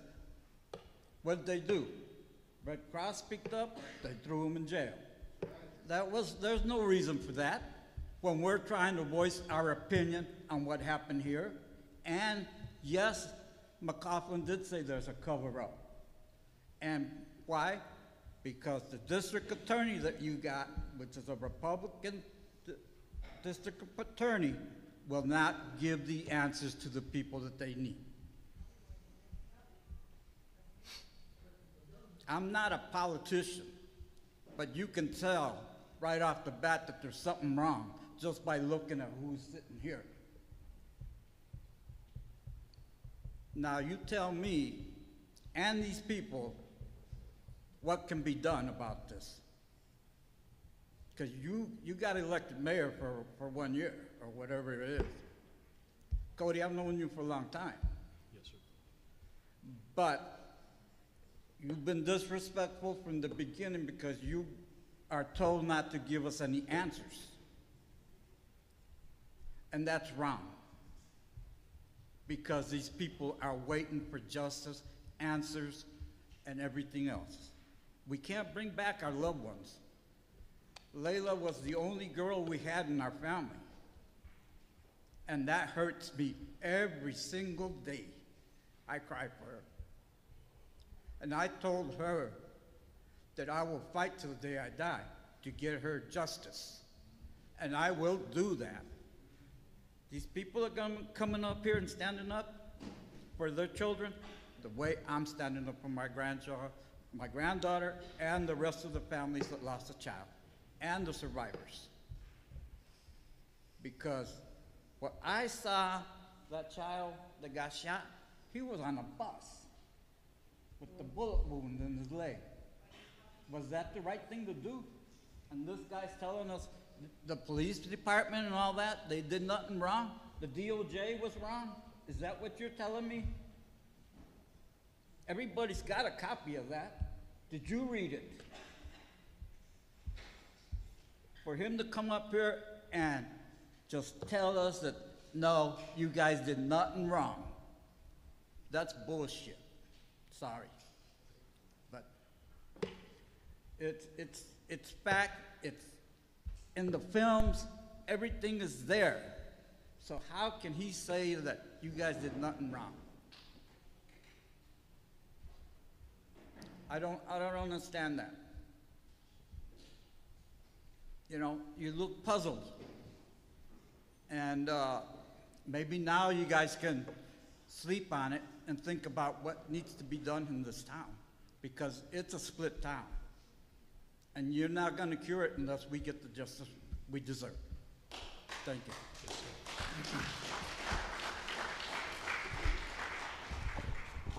Okay. Excuse me, Mayor. I know you mentioned at the beginning there will be no comments, but according to Mr. Brazo, is this the investigation? Is it completed, Mr. Tarski? It is. Okay, so, you know, they say we can't comment until the investigation gets completed. Well, it's done, okay? And I for one, I'm not going to sit here and not make a comment about what was said, okay? I am insulted, Mr. Prado. These families are insulted by your comments today. Okay?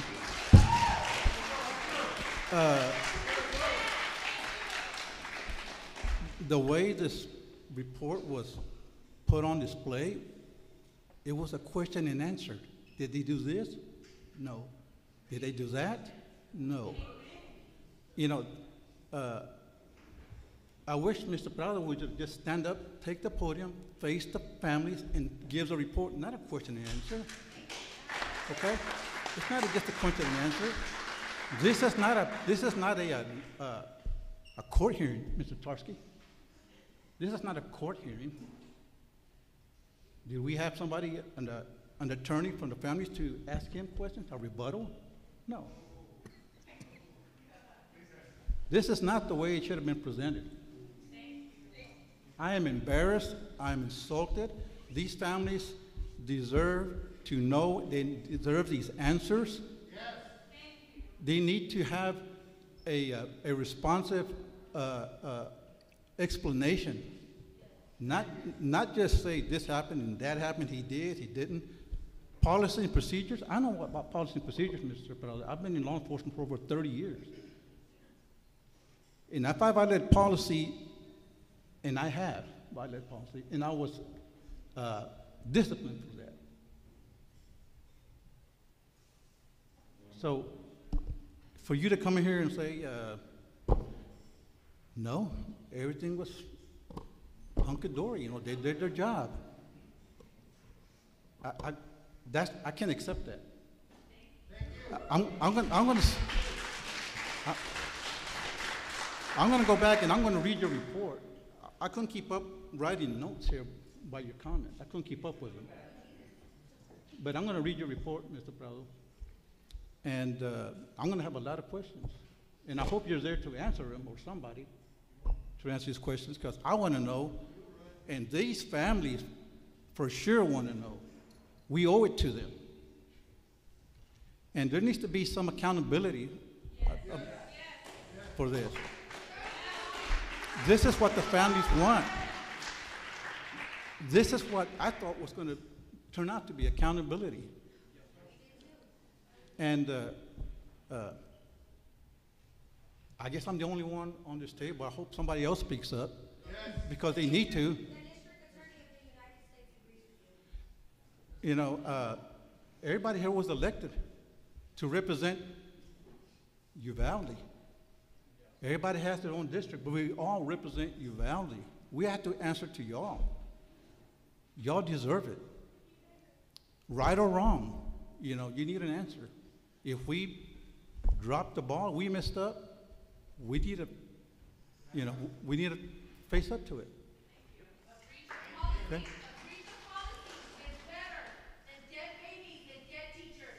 Yeah. And somebody mentioned here earlier that the heroes were Ms. Mireles, Ms. Garcia. They stood up and did what they could to protect the children.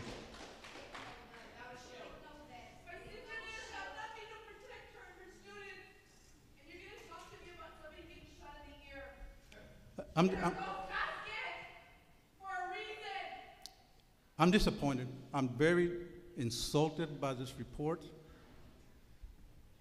The families deserve more. This community deserves more. We, you know, we're not a big community. This is not New York City. We know each other. We know these families. And they deserve a thorough investigation, a thorough explanation. I'm sorry, but I don't accept this report without further explanation, and y'all shouldn't either.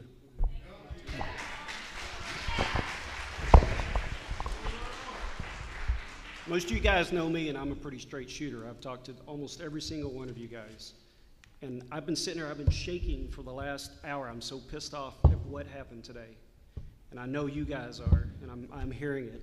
This thing, we've not seen the report. This is the first time we've heard it. We did not know this was going down this way, and I want to discuss this in private under executive session, but I assure you, this is not what we wanted, and this did not happen how we thought it would happen. I'm usually a pretty good talker, and I'm very, very upset at how this went down today. And I'm sorry. I apologize to every single one of you.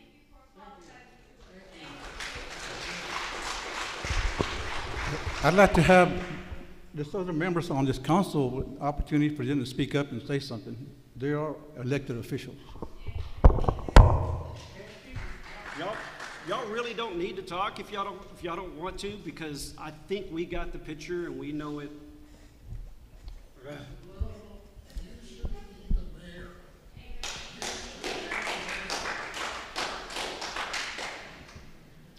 This is my first time here. I know a lot of y'all. You all know me. Enrique Avalos, Jr. I used to work at Walmart. Now it seems to me, after hearing this pile of crap, most, if not all, of retail companies have a better active shooter class than y'all. Less than 400 law enforcement officers responded, and not one could breach to get the killer. Every man and woman that took that oath to serve and protect, whether it arises, should kill or be killed. That did not happen. Thank you.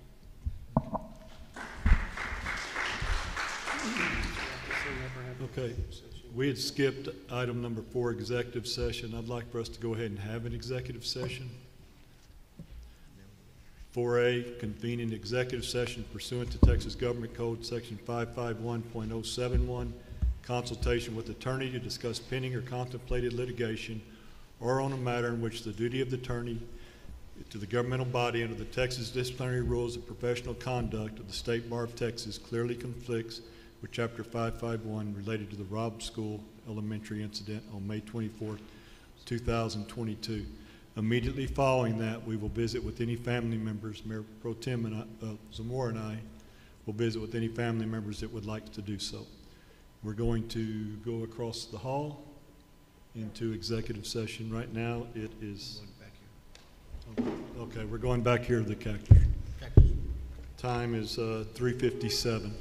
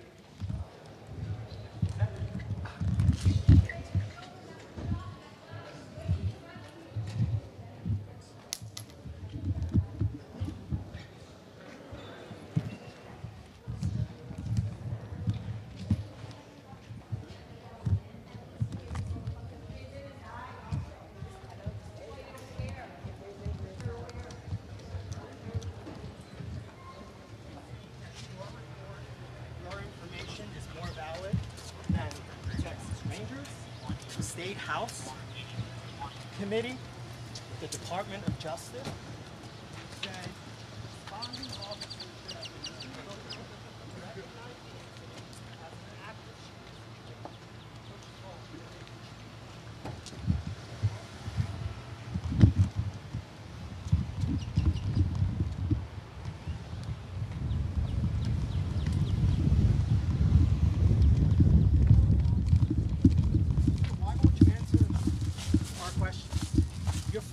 now. Your report is complete. Sir. You're an independent person. You were paid a significant amount of money to do this.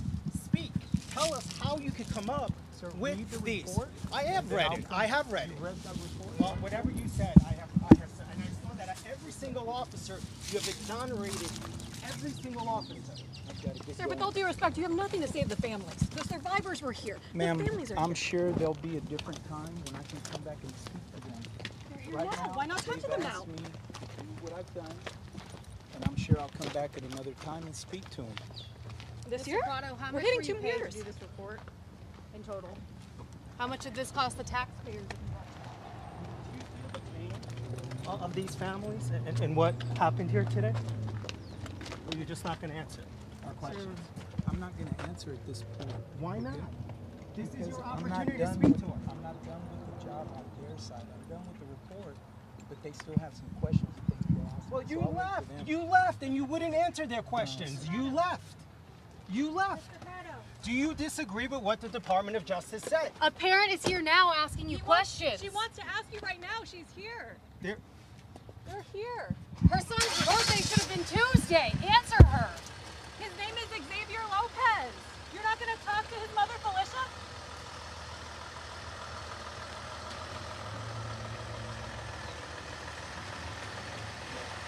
She's right here. You're not going to talk to her? What did you want to ask him, Felicia? If he really felt what he had to say today was the right thing. What I want to ask him is that how he really feels that the officers did. Did they do right? Does he really believe that they did right? That's what I want to ask him. How does he sleep at night knowing that this is what he had to say? And he hurt all of us today, just opened wounds after wounds after wounds. I wanted to ask him if that's really how he felt. That's what I wanted to ask him. But as usual, just, protected by the officers.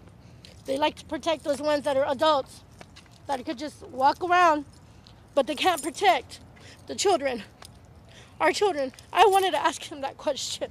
Can I ask you to tell us about your child that was... About Xavier. My baby is Xavier. Yeah, tell us a little bit about him. He was full of life.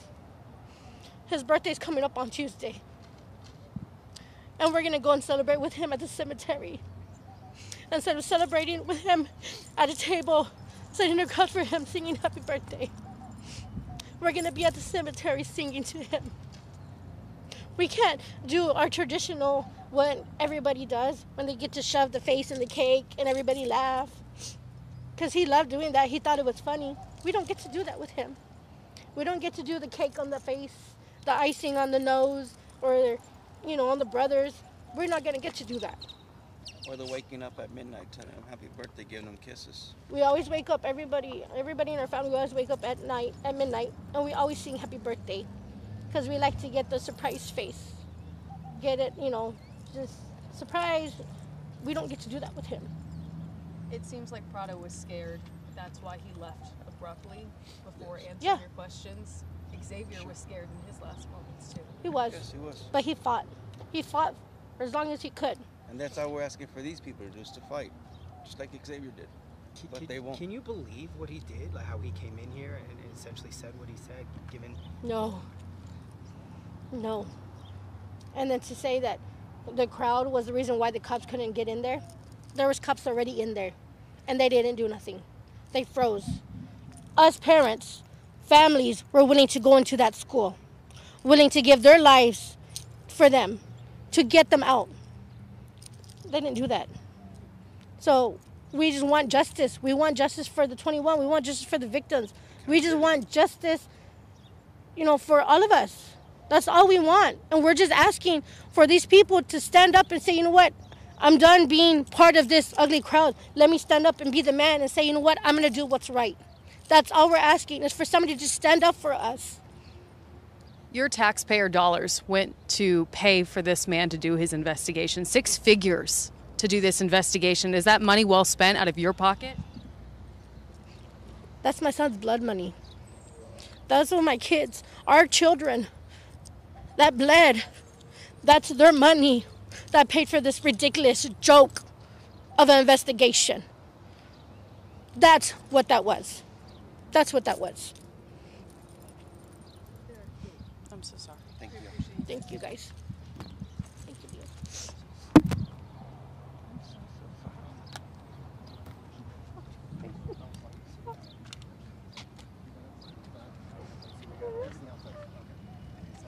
So much better. Xavier, this is so much better, Joe.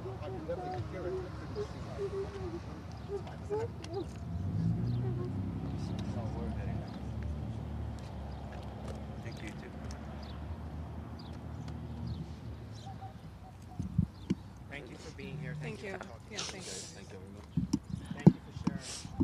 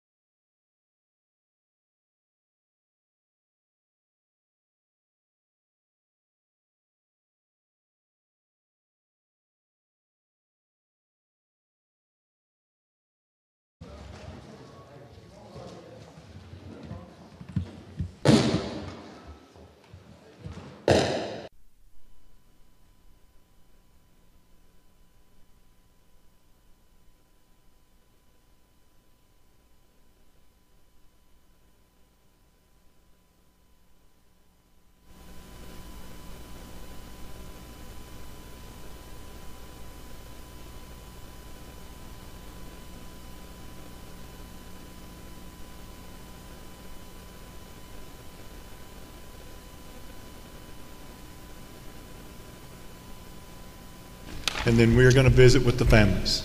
There's no press allowed.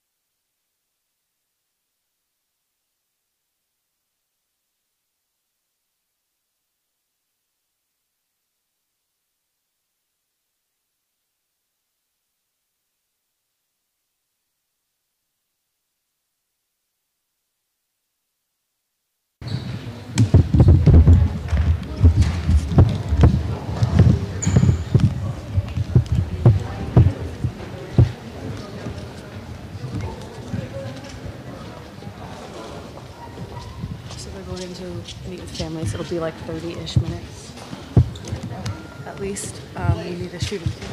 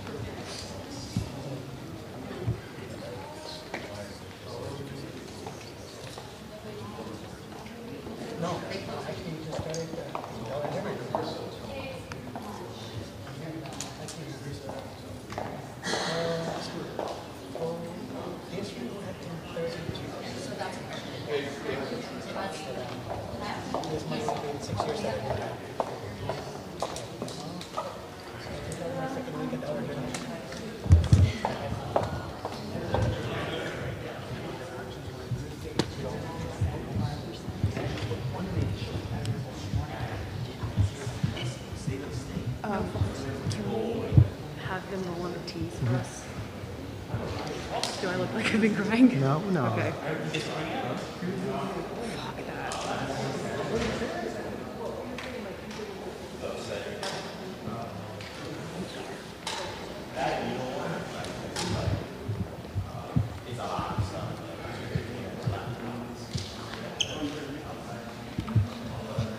Hi, Todd.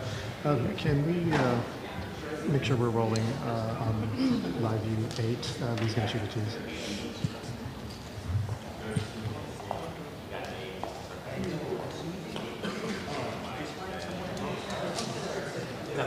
Okay, cool. Thanks.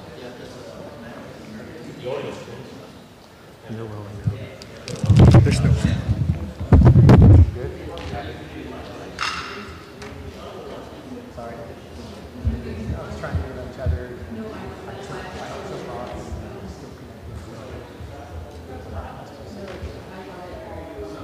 I caught up to you once y'all went past the railings.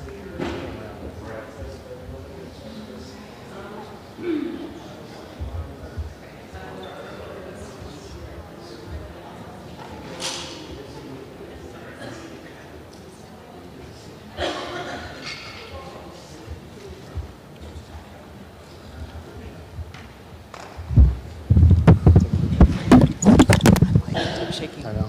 I'm mad. That was horrible. This has got to be turning out for the sale. Oh, no. Has to be.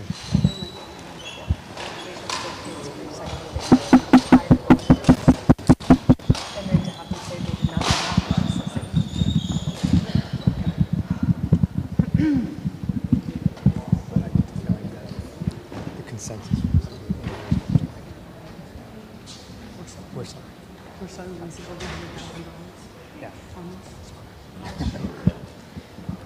At least. Okay. Have the door in the background there?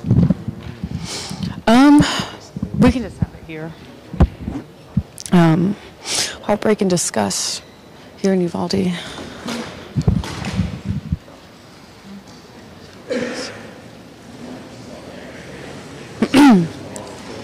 Yeah.